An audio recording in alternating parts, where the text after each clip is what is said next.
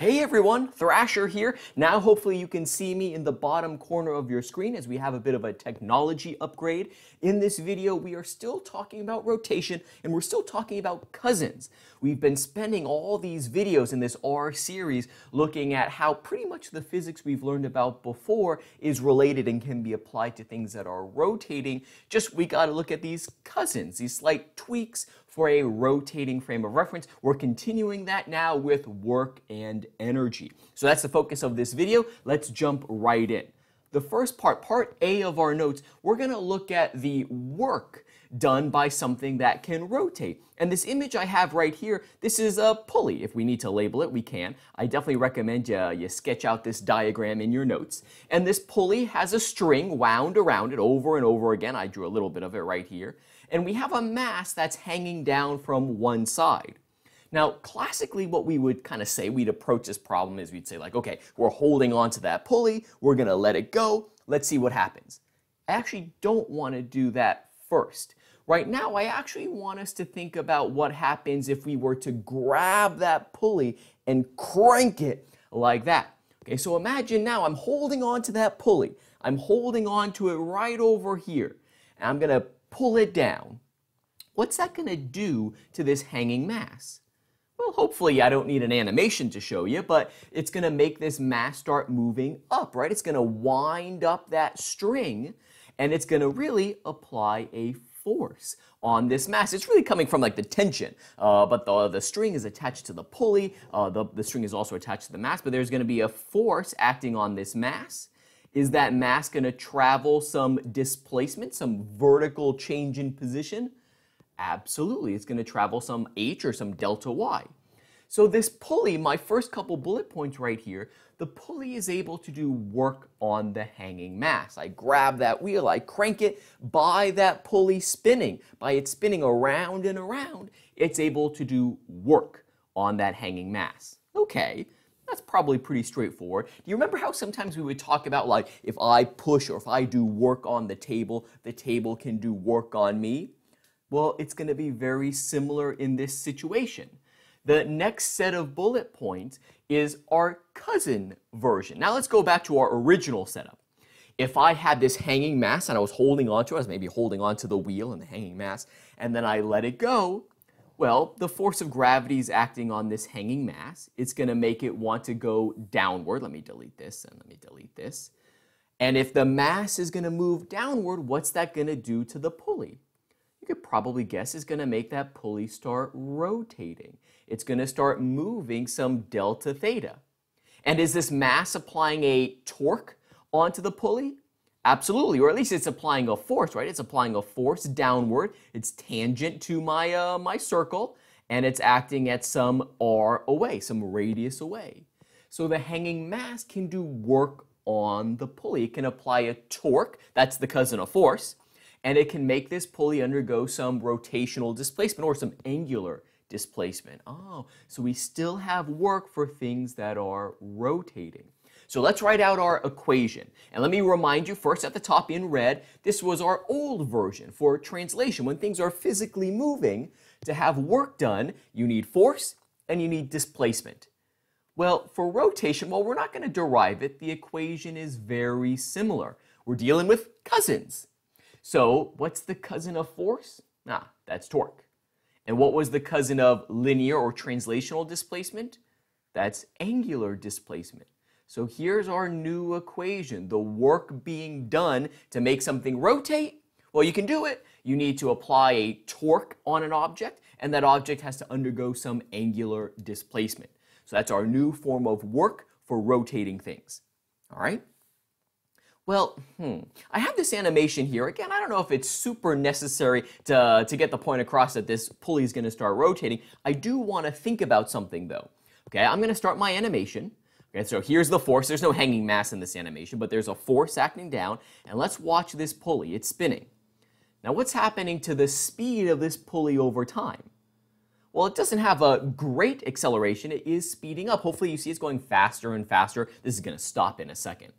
But when you're applying a torque, of course, something's going to accelerate. When I reset this, we think of this pulley. Do you think it has energy? It does have energy, and it seems like its energy is increasing. Even without a formal definition, something's happening to it, right? It's going faster and faster. This work that's being done is changing the energy of our pulley. And if you're not convinced just by this hand wave, yeah, look at the animation, remember our work-energy theorem. The work-energy theorem says if net work is done on an object, it experiences a change in kinetic energy. And we just saw in our last slides that you can apply or you can have work done on rotating things. So there has to be a change in kinetic energy. But wait just a second. Is this pulley ever translating? Is it ever moving from one side to another? Oh, no. So it's not a kinetic energy in our old sense, because our old version of kinetic energy, that's when something is moving. It's going from one position to another. It's translating. There must be another type of kinetic energy. And that's what we're looking at right here. Part B, rotational kinetic energy. Back to this animation, when I reset, it starts at rest, and now it starts rotating. It's not only spinning, it's spinning faster and faster. There's an energy associated with angular velocity, this rotational speed. So let's look at that. Our old version, let's write down, just as a reminder, our old translational form of kinetic energy, K equals 1/2 mv squared. Now, we used to just write K, and that was fine. But now we are going to look at two different types. So I'm going to put KT for translational kinetic energy. Ah, the cousin, rotation. Again, we're not going to derive it. You could look it up if you're interested. It's a bit beyond the scope of our course, so I'm just going to give you the equation. It is on the AP Physics 1 equation sheet. K rotation, it's a cousin. So let's think of cousins again. What's the cousin of 1/2? Ah, it's 1/2. Ooh, for our old version of kinetic energy, it was the inertia of the object. What's the cousin of our linear inertia? It's that rotational inertia. Ah, that's why we had to study rotational inertia in prior videos. So it's I here, that mr squared, and there's maybe some fraction based on the shape of the object. What's the cousin of linear translational velocity? It's angular velocity.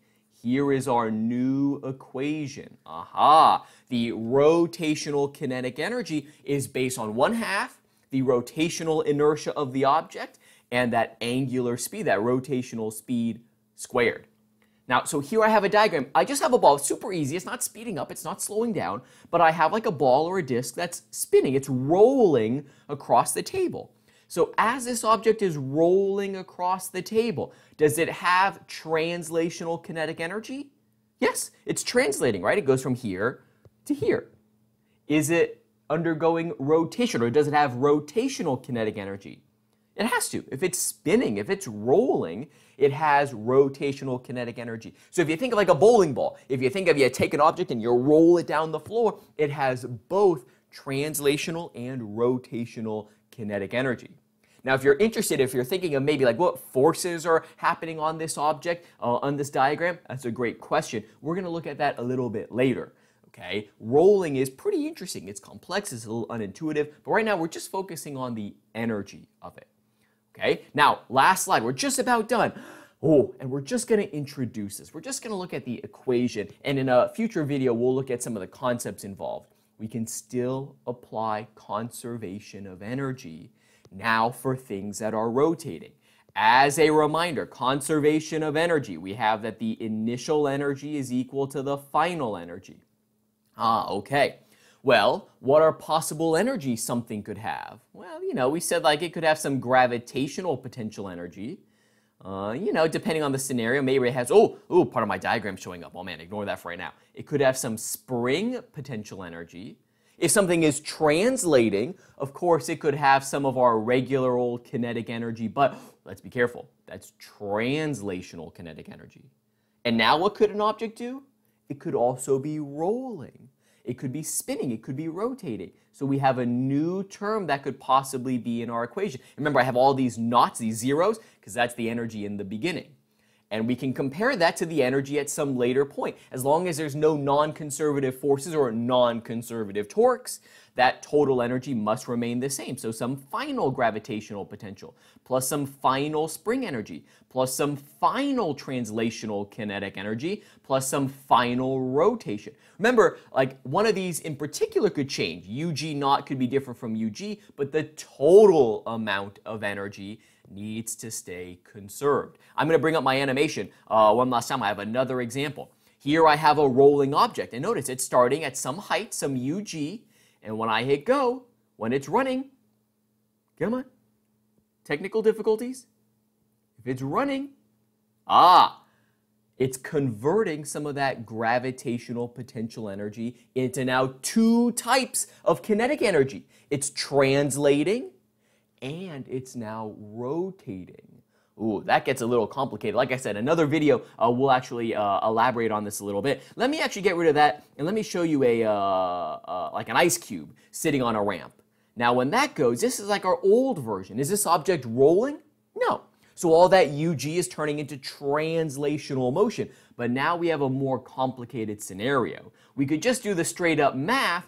That's kind of going to be our focus right now, and then we're going to look at the concept of that a little bit later. So I have a diagram. I do recommend you add it, at least in the beginning, just this idea of we can compare energies before and after. So maybe in the beginning, something is rolling, it has some V naught, it has some omega naught, maybe it has some H naught, and then maybe, it's almost like a projectile. It could fall down and maybe it keeps rolling. So we can just apply this conservation of energy again before and after.